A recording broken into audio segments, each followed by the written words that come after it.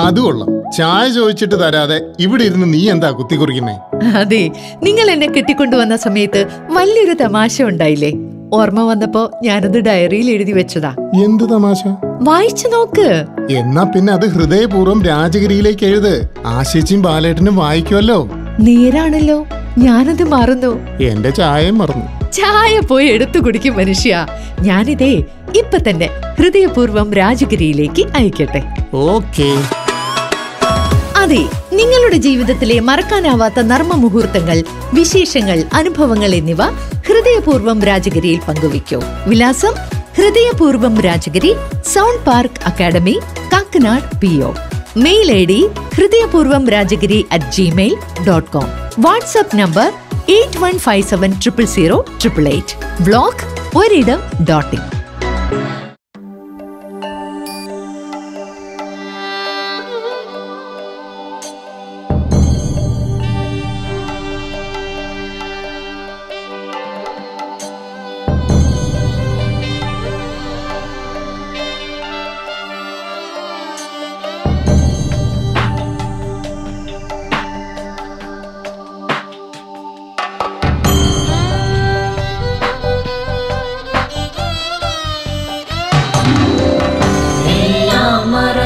രസമാർന്നു ചിരിച്ചു വാഴാം, വെള്ളം കവുങ്ങും ഇളകുന്നൊരു കാറ്റു വീശാം, ചൊല്ലും കലയ്ക്ക് വടിവുത്തൊരു നാദമാകാൻ, എല്ലാവർക്കും ഇഷ്ടമിതു തെല്ലിടെ കേട്ടിരിക്കാം.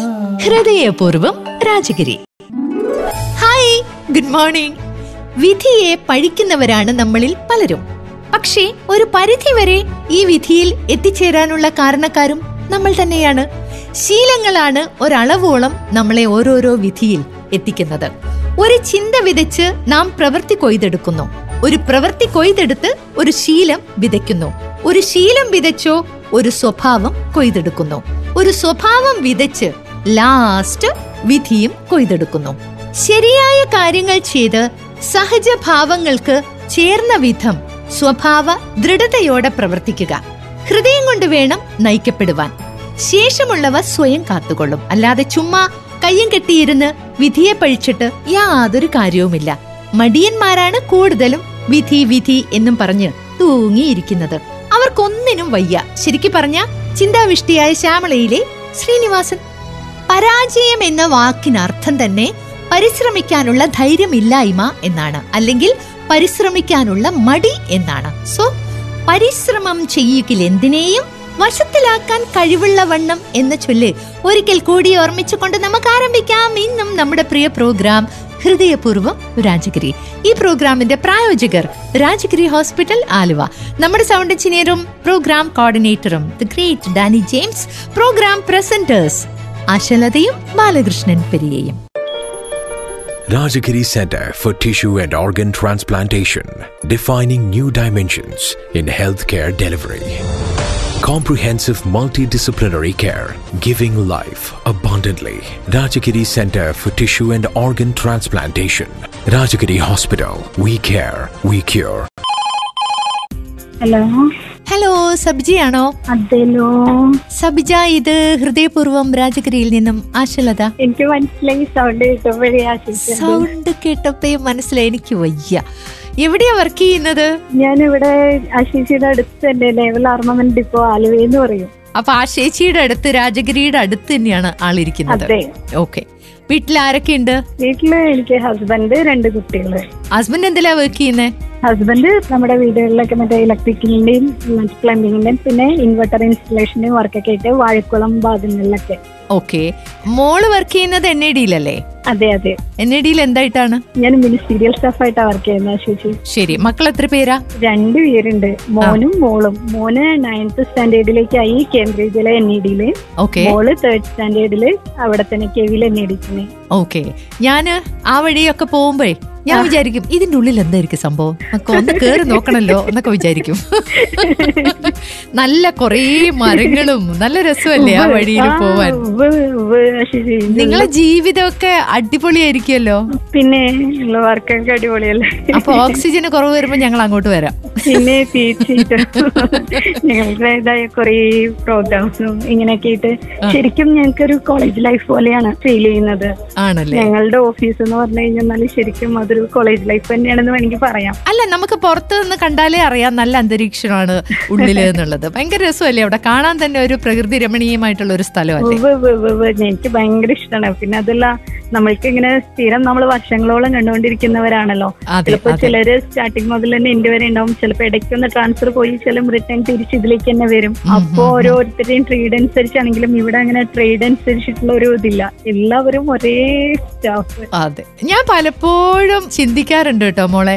അതെന്താന്ന് വെച്ചാൽ ഓരോരുത്തരുടെ കർമ്മങ്ങളെ കുറിച്ച് ഞാൻ ചിന്തിക്കും പലപ്പോഴും. അതായത് ചിലർക്ക് രാത്രി കാലങ്ങളിൽ ഉറക്കമിളച്ചിരുന്നിട്ട് മറ്റുള്ളവരെ സേവിക്കലായിരിക്കും പണി. ചിലർക്ക് ഇങ്ങനെ പ്രകൃതി രമണീയമായിട്ടുള്ള സ്ഥലത്തിരുന്ന് ജോലി ചെയ്യാൻ. എന്നെ പോലുള്ളവര് പുറത്ത് എന്ത് ചൂടുണ്ടെങ്കിലും ഞങ്ങളെപ്പോഴും സ്റ്റുഡിയോയുടെ ഉള്ളിലായിരിക്കും, നല്ല AC, നല്ല അടിപൊളി ഒരു റൂമിൽ ഇരുന്നിട്ട് ഇങ്ങനെ ജനങ്ങളോട് സംസാരിക്കുക. ചിലരാണെന്നുണ്ടെങ്കിൽ ശ്മശാനത്തില് മനുഷ്യരെ ദഹിപ്പിക്കുന്ന ജോലികള് വളരെ കഷ്ടപ്പെട്ട് പഠിച്ച് ഡോക്ടേഴ്സ് ആയവർക്ക് സമാധാനം എന്ന് പറഞ്ഞ സാധനം ഉണ്ടാവില്ല. ഫുൾ ടൈം ഇങ്ങനെ രോഗികളെ കണ്ട് കണ്ട് കണ്ട് കണ്ട് കണ്ട് കണ്ട് എനിക്ക് വളരെ ഫേവറേറ്റ് ആയിട്ടുള്ള ഒരു ഡോക്ടർ ഉണ്ട്, പ്രകാശ് ഡോക്ടർ.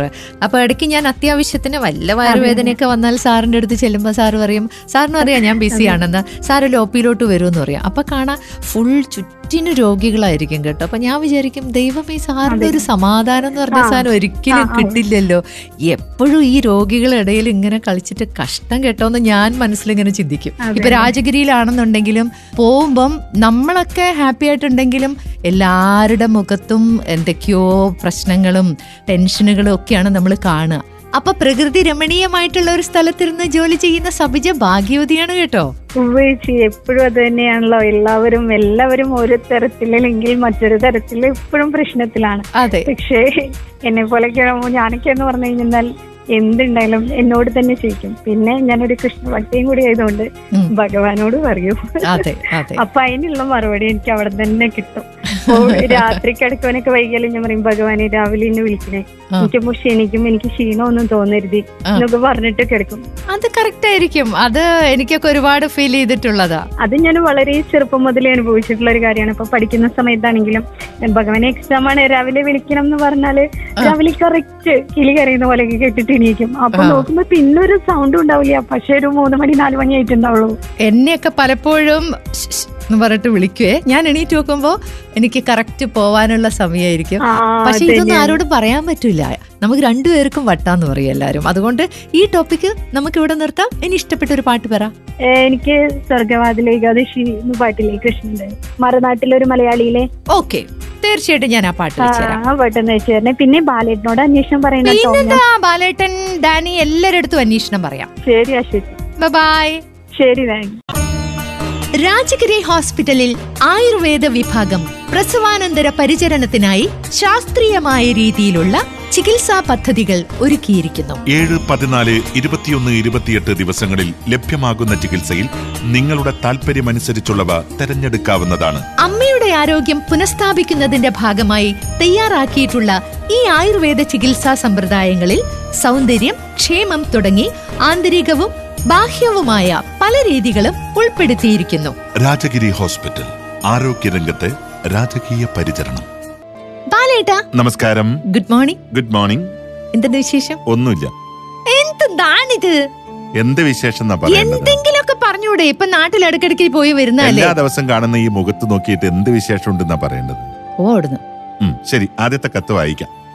ഹലോ ആശാലത. ആശ തല എന്നാണ് എഴുതിയിരിക്കുന്നത് കേട്ടോ. എല്ലാവരുടെയും ബാലേട്ടൻ. അതെ, അതാണ് എന്റെ തല പോയല്ലോ, തല എടുത്തു ആരോ. എല്ലാവരുടെയും ബാലേട്ടനായിരിക്കുന്ന ശ്രീ ബാലകൃഷ്ണൻ പെരിയ ഒരു കത്തെഴുതി ആദ്യമേ തന്നെ വായിക്കാൻ ഇടയുണ്ടാകണമേ എന്ന് പ്രാർത്ഥിക്കുന്നു. സമയം കുറവാണ്, വേനൽ കാരണം സസ്യങ്ങളെ പരിപാലിക്കണം. പിന്നെ ഞാൻ പഴയ പ്രോഗ്രാമിൽ കത്തുകൾ എഴുതിയിരുന്ന റാണി ജേക്കബാണ്. ഇന്ന് ഞാൻ ഒരു മെയിലായിട്ട് ഈ കത്തയക്കുകയാണ്. ഇതൊന്ന് വായിച്ചു കേൾക്കാൻ ആശ. ഒരു പ്ലാവും ചക്കയും പിന്നെ കാറ്റും തന്ന പണി, 8ന്റെ പണി, തമ്പുരാനെ നീ കാത്തോളണെന്നൊക്കെ പറഞ്ഞിട്ടാണ് കത്ത് ആരംഭിച്ചിരിക്കുന്നത്. അതായത് ഒക്ടോബർ അവസാന ആഴ്ച ന്യൂനമർദ്ദവും കാറ്റും വന്നു. എന്റെ ഏക പ്ലാവിന്റെ തുഞ്ചത്തായി ആണ് ചക്ക വിരിഞ്ഞത്. കാറ്റത്ത് പുള്ളി ചാഞ്ഞു. നിലം തൊടാറായി. എന്തു ചെയ്യാം? ഒരു ഭൂലോക ചക്ക കൊതിച്ചിയായ ഞാൻ എന്തൊക്കെ ചെയ്യാമെന്ന് ആലോചിച്ചു. അടുത്ത വീട്ടിൽ മരത്തിന്റെ കൊമ്പ് മുറിച്ച് ഒരു മാവിന്റെ ഏരമെടുത്ത് ചാരി പൊക്കി വയ്ക്കാമെന്ന് കരുതി. ഒക്ടോബർ 30 പണി തുടങ്ങി. കമ്പൊന്നും ഞാൻ എടുക്കൂല. പുത്രന്റെ എന്നത്തെയും പോലെയുള്ള എതിർപ്പാണ് ഈ കേട്ടത്. ഞാൻ പോയി കമ്പ് വലിച്ചു കൊണ്ടുവന്നു. അവനും ഇടയ്ക്ക് വന്ന് സഹായിച്ചു. ചാഞ്ഞു വന്ന കമ്പിനും നല്ല ഭാരം, പൊക്കാൻ പറ്റണില്ല. എന്തായാലും ഈ പണി ചെയ്തേ പറ്റൂ. രണ്ടുപേരും പരസ്പരം ചെയ്യുന്ന പണിക്കിടയിൽ കുറ്റപ്പെടുത്തി. സത്യത്തിൽ നിങ്ങൾ രണ്ടുപേരും പരസ്പരം കുറ്റപ്പെടുത്തുന്നതാണ് ഇപ്പൊ എനിക്ക് ഓർമ്മ വരുന്നത്. പാവം ബാലേട്ടൻ എല്ലാം സത്യസന്ധമായി ചെയ്താലും നിരന്തരം കുറ്റപ്പെടുത്തുന്ന ഒരു സ്വഭാവത്തിന്റെ ഉടമയായി ആശേച്ചി മാറി എന്ന് ബാലേട്ടൻ തെറ്റിദ്ധരിക്കരുത്. ആശേച്ചി പാവാണ് എന്നാണ് എഴുതിയിരിക്കുന്നത്. ഹലോ, കയറിയത് എന്തിനാ? എനിക്ക് മനസ്സിലായി. എന്നെ കുറ്റപ്പെടുത്തി എന്ന് വിചാരിച്ചിട്ടാണ് അല്ലെ? കൊച്ചേ, എനിക്ക് വയ്യ, നമുക്ക് ആരേലും വിളിക്കാം. മോൻ സമ്മതിക്കണില്ല. അങ്ങനെ പണി പൂർത്തിയാക്കി. നമ്മുടെ മോഹൻലാലിന്റെ ദേവാസുരം സിനിമയിൽ മംഗലശ്ശേരി നീലകണ്ഠം പറയും പോലെ, നീ എന്താടാ നന്നാവത്തെ മുണ്ടയ്ക്കൽ ശേഖര. ഡയലോഗ് ഞാൻ പലപ്പോഴായി മകനോട് പറഞ്ഞിട്ടുണ്ട്. ക്രോമസോമിന്റെ കണക്കാവും ഉത്തരം. എന്തായാലും വൈകുന്നേരത്തോടെ പണിയേറ്റു. എനിക്ക് വലത്തെ ഒരു കുത്തുകൊടുത്തേട്ടാ ക്രോമസോമിന്റെ. അതെ, ക്രോമസോമിന്റെ. എനിക്ക് വലത്തെ കൈ ഭിത്തി വേദനയാണെന്നോ? എനിക്ക് വലത്തെ കൈഭിത്തി എന്നൊരു സാധനമുണ്ടോ? റൈറ്റ് ഷോൾഡർ എന്നാണ് എഴുതിയിരിക്കുന്നത്. വേദനയായി. അല്പം മുറിവെണ്ണ ചേർത്ത് തിരുമിച്ചു. പിറ്റേന്ന് അത് നേരെ താഴെ പുറകിൽ നട്ടലിനോട് ചേർന്ന് നീർക്കെട്ടായി. അല്പം കുഴമ്പ് ചേർത്ത് അവിടെയും തടവാൻ ഞാൻ നോക്കി. Oh my Jesus, oh my God എന്ന് അലറിപ്പോയി. അത്രയും വേദനയായിരുന്നു. തടവും നിർത്തി. ഞാൻ സത്യത്തിൽ കണ്ണുനീർ വാർത്തു. നടക്കാൻ പറ്റണില്ല. ഏന്തി കാല് വലിച്ചും നടക്കാൻ പറ്റുന്നു. വേദന കുറയും എന്ന വിശ്വാസത്തിൽ കാലിലാക്കി ഈ കുഴമ്പ് തേപ്പ്. എന്നിട്ടും കുറഞ്ഞില്ല. ഒരാഴ്ച കാത്തു. നവംബർ 4 വെള്ളിയാഴ്ച പോത്താനിക്കാട് എന്ന സ്ഥലത്ത് ഒരു ആശുപത്രിയിൽ ഓർത്തോയെ, അതായത് എല്ല് വിദഗ്ധനെ കാണാൻ പോയി. ഉച്ചവരെ ഇരുന്നിട്ടാണ് കാണാൻ പറ്റിയത്. വേദനയുടെ രൂപം പറഞ്ഞു. നട്ടലിന്റെ എക്സ്റേ പറഞ്ഞു. വേദനയ്ക്ക് ഇഞ്ചക്ഷൻ എഴുതി. ആദ്യം എക്സ്റേ ചെയ്തിട്ട് അതിന് പോയാൽ മതി എന്ന് പറഞ്ഞു. കാരണം ഡോക്ടർ എക്സ്റേ കണ്ടിട്ട് വീട്ടിൽ പോകണം. അതൊരു പഴയ ആശുപത്രിയായിരുന്നു. എന്റെ കാല് നേരെ വയ്ക്കാനും ചുരുണ്ടാനും, അതായത് ഊച്ചി വയ്ക്കുക, ഒന്നും വയ്യ. ആ എക്സ്റേ മുറിയിൽ വേദനയോടെ ഞാൻ കരഞ്ഞു. ഐ കാൺ മൈ ജീസസ് എന്ന് ഞാൻ പൊട്ടി നിലവിളിച്ചു. വേദനയ്ക്ക് മരുന്നുകൾ 2 ആഴ്ചത്തേക്ക് തന്നു. നട്ടല് പ്രായമാകുന്നതിന്റെ മാറ്റങ്ങളാണ് കാണിക്കുന്നത് എന്ന് അശേച്ചി നോട്ട് ദ പോയിന്റ് പ്രത്യേകം പറഞ്ഞു. വേദന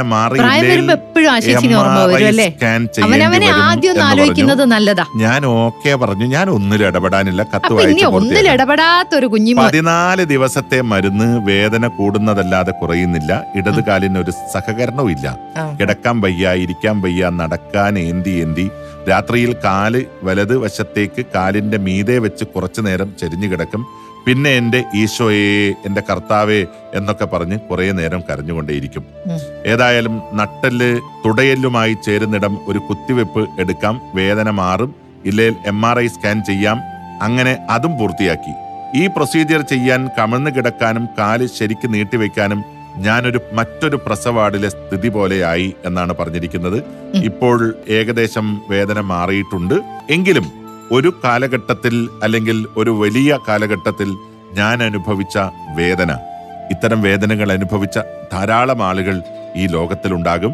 അങ്ങനെ വേദന അനുഭവിച്ചവർക്ക് വേണ്ടിയിട്ടാണ് ഞാനൊരു പാട്ട് ചോദിക്കുന്നത് എന്നും പറഞ്ഞുകൊണ്ടാണ് റാണി ജേക്കബ് ഈ കത്ത് അവസാനിപ്പിച്ചിരിക്കുന്നത്. ഇവിടെ ഒരാൾക്ക് എന്താണ് ഇന്ന് റെക്കോർഡിങ്ങിന് വന്നപ്പോ ഒരാള് പറഞ്ഞു, ഡാനി നിനക്ക് ക്ഷീണമുണ്ടോ? ഡാനി പറഞ്ഞില്ല. ആശേച്ചി നിങ്ങൾക്ക് ക്ഷീണമുണ്ടോ മൊത്തത്തിൽ? ഞാൻ പറഞ്ഞില്ല, എനിക്കില്ല. എനിക്കുണ്ടല്ലോ. അപ്പൊ ഡാനി സമാധാനിപ്പിച്ചു, ചൂടല്ലേ ബാലേട്ടാ, അതുകൊണ്ടായിരിക്കുന്നു.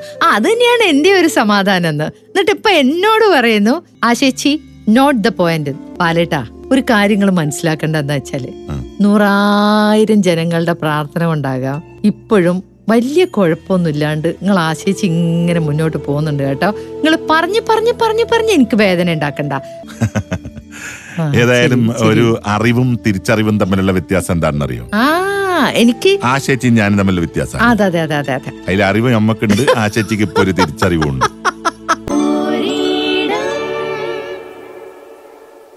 ഹലോ ഹൃദയപൂർവ്വം രാജഗിരി. ചേച്ചി, അച്ഛന് പൈൽസിന്റെ അസുഖം കൂടിയിരിക്കുക, എന്ത് ചെയ്യണോന്ന് അറിയില്ല.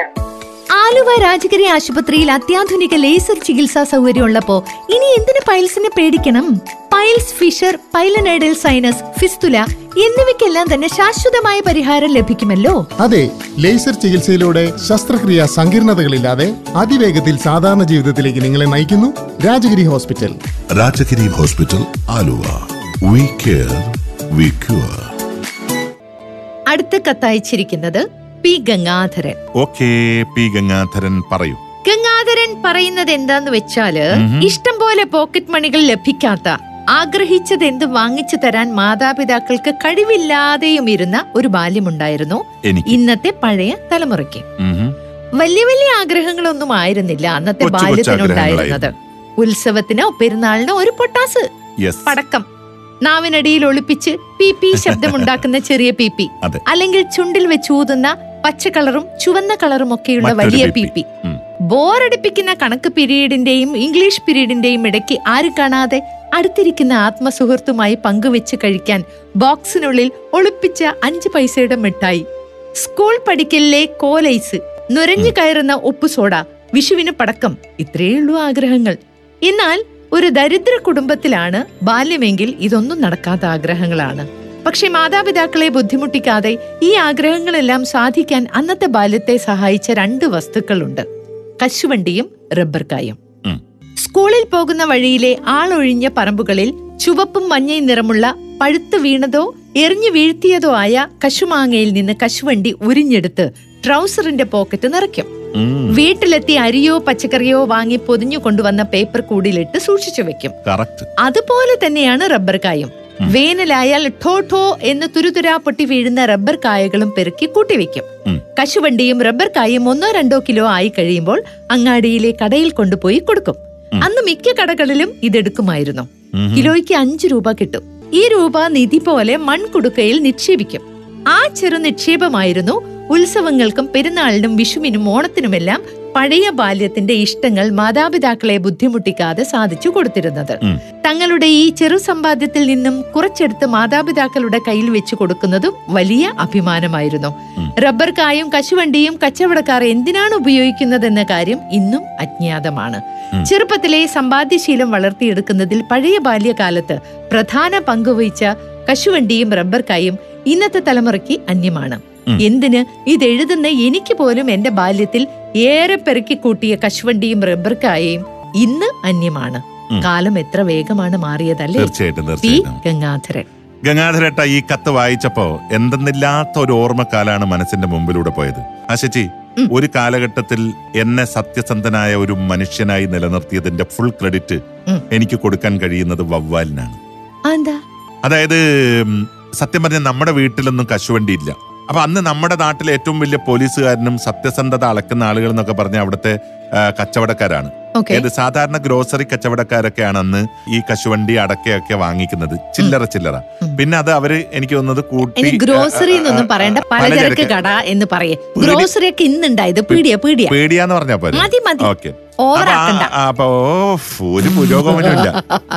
അപ്പൊ പീടിക, ഹലോ ഗ്രോസറി ചേച്ചി, പീടിക കേട്ടാ. അപ്പൊ ആ പീടികയിലേക്ക് നമ്മളൊക്കെ പോകും. അപ്പൊ നമ്മള് പോകുമ്പോ നമ്മുടെ 2 ട്രൗസർ നിറയെ കശുവണ്ടി ഉണ്ടാവും. ഈ കശുവണ്ടിയും കൊണ്ട് പോകുമ്പോ കടക്കാരന്റെ ചോദ്യം, നിനക്ക് എവിടുന്നാണ് ഇത് കിട്ടിയത്? അപ്പൊ നമ്മളെ വീട്ടില് കശുവണ്ടി ഇല്ലല്ലോ. അപ്പൊ ഞാൻ പറയാം, കിട്ടിയ എന്താ ഇപ്പൊ പ്രശ്നം? കിട്ടിയ സ്ഥലം പറയാതെ ഇത് വാങ്ങിക്കൂല. അപ്പൊ ഞാൻ പറയാം, എല്ലാ ദിവസവും ഞങ്ങളുടെ വീട്ടിലൊരു വലിയ മാവുണ്ടല്ലോ, ആ മാവിന്റെ മുകളിലേക്ക് രാത്രി വവ്വാല് വരും. അപ്പൊ വവ്വാല് വരുന്ന എല്ലാ ദിവസവും ഈ കശുമാങ്ങയും പറക്കിയിട്ടാ വരുന്നത്. അപ്പൊ നിറയെ കശുവണ്ടിയാണ് താഴെ വീഴുന്നത്. അത് എടുത്തിട്ടാണ് വരുന്നത്. എനിക്ക് മനസ്സിലായി ഇതിന്റെ വവ്വാലും കളിയെല്ലാം. ഇന്നത്തെ തന്നാ മതി, ഇനി ഇങ്ങോട്ട് വരണ്ടാന്ന് പറഞ്ഞു.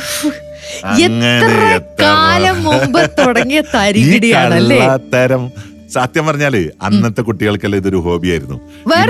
ഇന്നിപ്പോ അന്നത്തെ കട നടത്തിയ ആള്, ഞാൻ അദ്ദേഹത്തിന്റെ പേരൊന്നും പറയുന്നില്ല, ഇന്ന് അദ്ദേഹം നമ്മുടെ നാട്ടിൽ തന്നെ ഉണ്ട്. പക്ഷെ അദ്ദേഹത്തിന് വല്ലാത്തൊരു റെസ്പെക്ട് ആണ് നമ്മളോടൊക്കെ. നമ്മളെ കള്ളനായിട്ടല്ല കാണുന്നത്.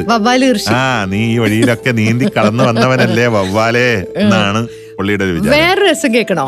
ഇത് എന്റെ കഥയല്ല കേട്ടോ, ഇങ്ങനെ ആയിരക്കണക്കിന് ആളുകൾക്ക് കഥ പറയാനുണ്ടാവും. ഇന്ന് ദുബായില് വളരെ നല്ല പൊസിഷനിൽ ഇരിക്കുന്ന ഒരു വ്യക്തി, ആ വ്യക്തി ചെറുപ്പകാലത്ത് കശുവണ്ടി മോഷ്ടിക്കുന്നല്ല, ആ വ്യക്തി സ്കൂൾ വെക്കേഷന് ഒരു അമൂൽ മിൽക്കിന്റെ ടീൻ ഉണ്ടാവുമല്ലോ, അതിൽ നിറച്ച് കടല, അത് 2 കടല ഒന്നിച്ചുള്ള ആ കടല ഇങ്ങനെ വറുത്തിട്ട് റോഡ് സൈഡിൽ പോയി നിൽക്കും.